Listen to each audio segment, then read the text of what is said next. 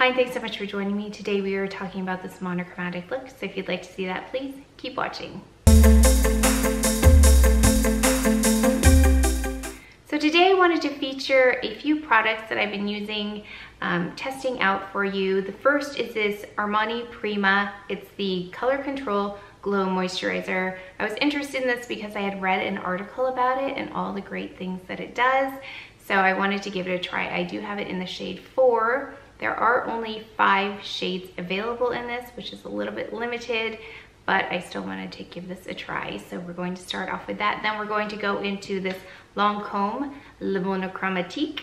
I always think I'm saying that wrong. This product that I received from Influencer, but I've been using it quite a bit, as you can see. So I used it on my eyes, cheeks, and lips. So I wanted to show you that one because it is so easy to use in terms of getting a look pulled together with just limited products. So let's go ahead and just jump in.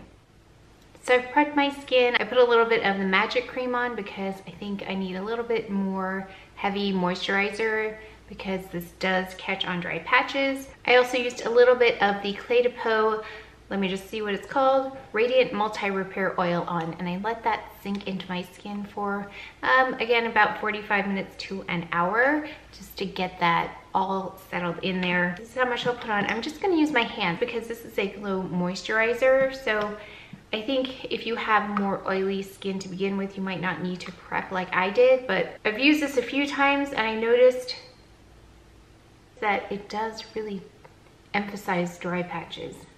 If you have dry skin, just be aware you're either gonna have to prep your skin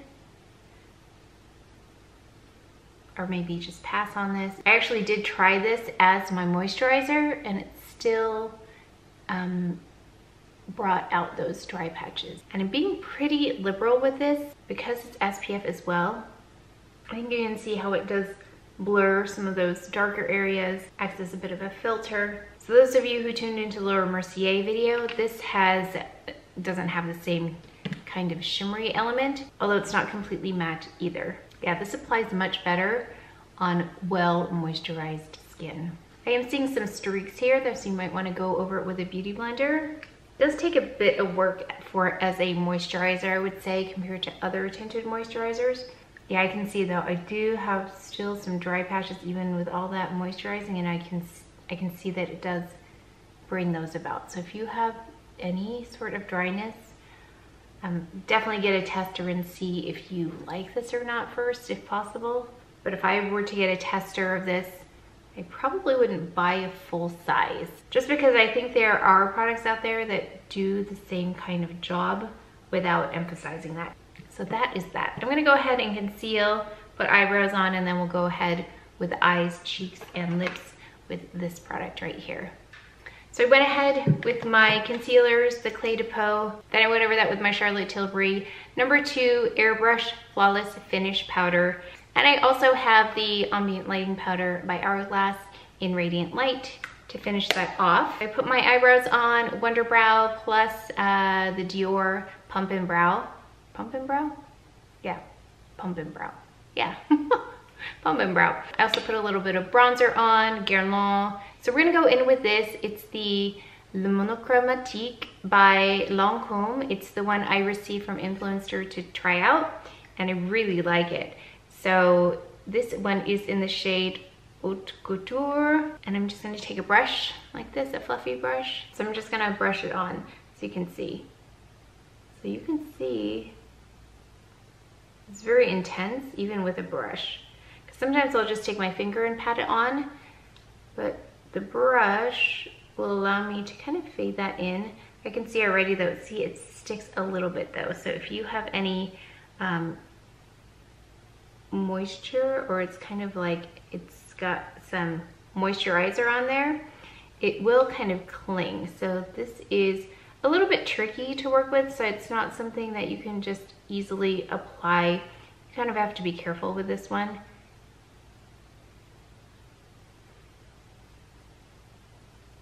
But it's really, really pretty. Has a cranberry color with a very warm kind of shift on top, almost like I wonder if you can see it here, but you can see it's got a kind of an orangey warmth to it, on the shimmery part of it. It has many different shades in it, which you can't tell really from the pan, I don't think. Beautiful.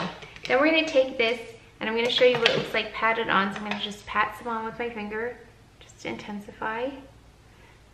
I think that's the easiest way to do this if you just want to concentrate in a certain area, because it's a little hard to control. It's not the easiest, but you can see how it just punches that up a little bit. It has like a pigment in that it really sticks to the skin, so that's why I say it's not the easiest. I'm just gonna dampen a brush. It doesn't make as much of a paste as say the Chantecaille, but you can add water to this as well. I'm actually gonna go get some water and I'll be right back. So I got some water and I'm just going to add it. I like to just add water to the corner whenever I add anything because I don't want to ruin the entire thing. But the water kind of sits on top, so it doesn't make a paste very well. It kind of gets either absorbed or just sits on the top. Doesn't really make the best paste, but I wanted to show you you can use it wet as well.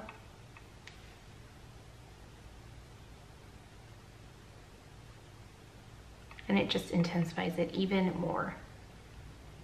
I think this is a great color for fall. I wanted to let that sit for a little bit, so I want to try it as a blush for you. So one of the reasons I also just contain that water in the corners, because when I go in for the blush, I don't want it to be damp because then it will really catch. But you saw the intensity of it, so just be very, very careful on the cheeks or else you're gonna end up with too much.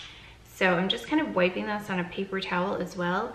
And I'm gonna dab it on first because I don't know how much is gonna end up here on my cheeks. Make sure you have a blush brush, you know how it deposits blush. This one's a really nice one. This is the Marc Jacobs, the blush brush. It does look a bit more like an orange shade on the cheeks than cranberry, which I think is interesting. So again, my little trick if you put too much blush on, which this is really easy to put too much on.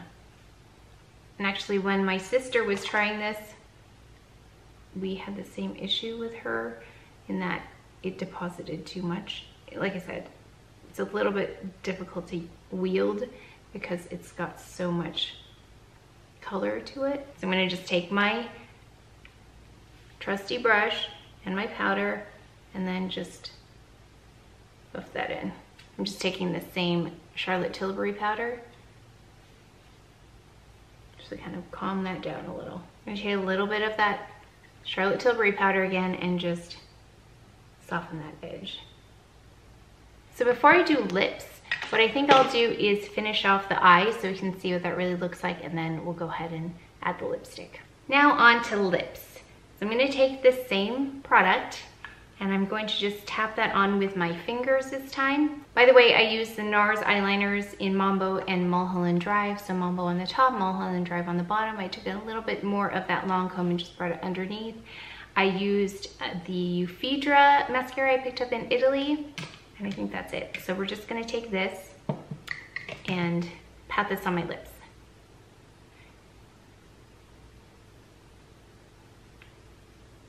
Actually, I can kind of swipe it on my lips. This reminds me a little bit of the Laura Mercier product I tried during my collab with Mandy. It was like a powder lip product. Reminds me of that. I prepped also with the Philosophy, the little moisturizing lip balm. And this reminds me a little bit of this Hourglass product, the Unreal in Impact. So I wanted to take, if you haven't seen that video, I swatched about and tried on about 5 of these. Very nice lip gloss. And now that we're getting to the cooler months, I think I'll probably use this one a little bit more. And I'm going to just tap it on.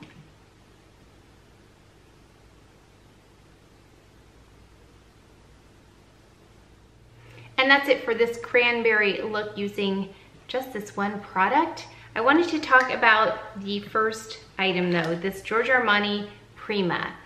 Now I feel like this is probably going to be better, got lipstick on my hand.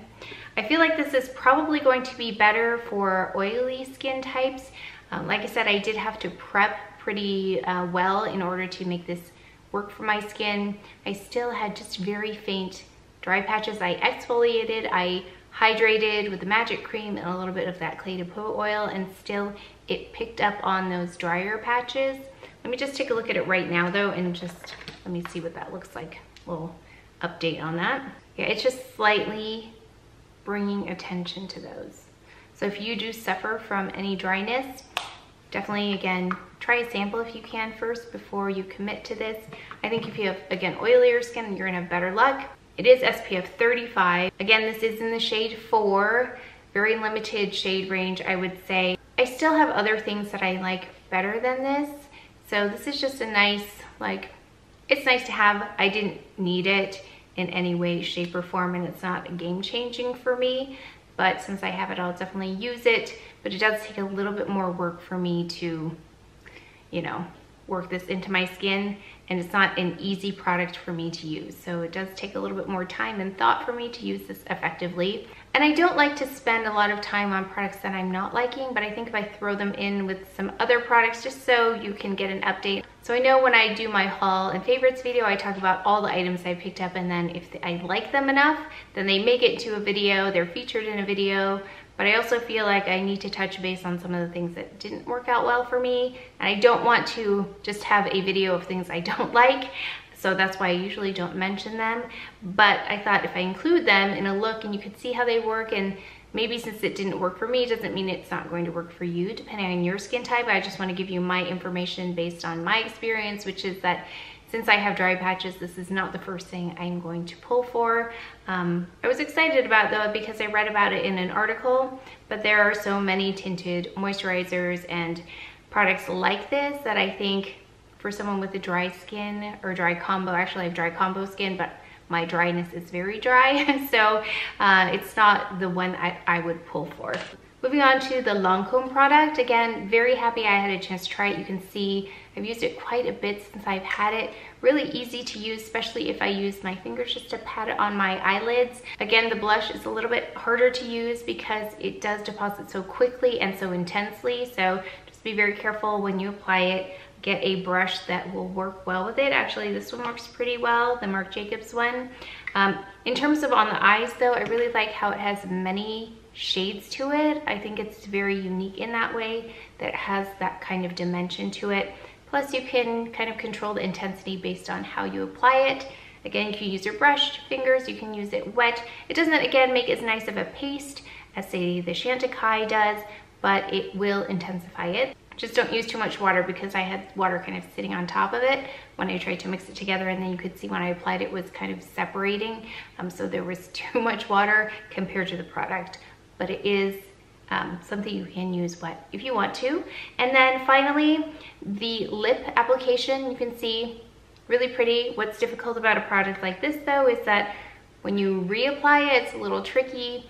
So say you're wearing this to dinner, to take this out and, you know, I would have to use a mirror. I'd probably have to go to the restroom and just use my finger to apply it. So that's just another thing to think about when you use something like this. It's not easy to reapply like a lipstick or lip gloss. So it does provide a really nice monochromatic look though. I'm really interested in the other shades now that I'm looking at this. So let's see, I want to see how many other shades there are. They have Sparkle Pearl, so there's 3 shades in that. They have a matte, 3 shades in that, and then they have a metallic pearl, which this one is, and there are 4 shades in that one. So altogether you've got 7, 10 different options, and it's a good price too. I think it's $25 for all 3.